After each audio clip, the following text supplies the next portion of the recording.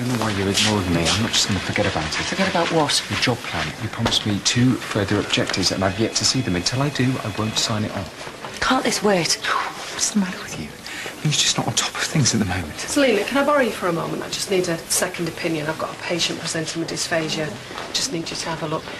Sorry, Nathan. That looks absolutely fine.